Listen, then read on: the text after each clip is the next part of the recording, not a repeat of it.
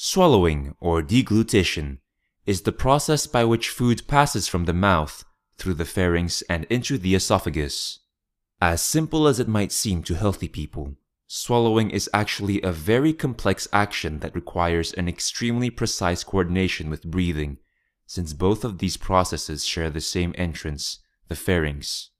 Failure to coordinate would result in choking or pulmonary aspiration.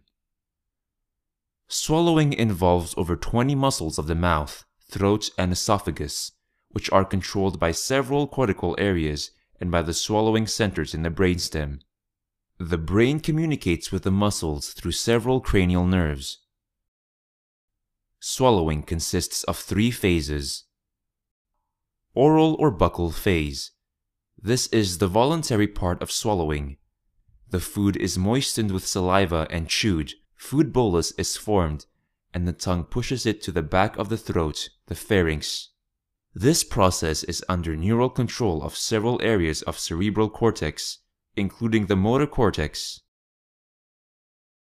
Pharyngeal phase starts with stimulation of tactile receptors in the oropharynx by the food bolus.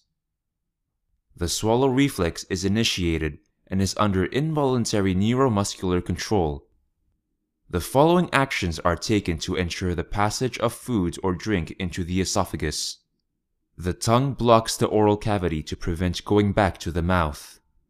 The soft palate blocks entry to the nasal cavity. The vocal folds close to protect the airway to the lungs.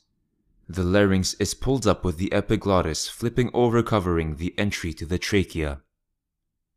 This is the most important step since entry of food or drink into the lungs may potentially be life-threatening. The upper esophageal sphincter opens to allow passages to the esophagus. Esophageal phase. Food bolus is propelled down the esophagus by peristalsis, a wave of muscular contraction that pushes the bolus ahead of it. The larynx moves down back to the original position.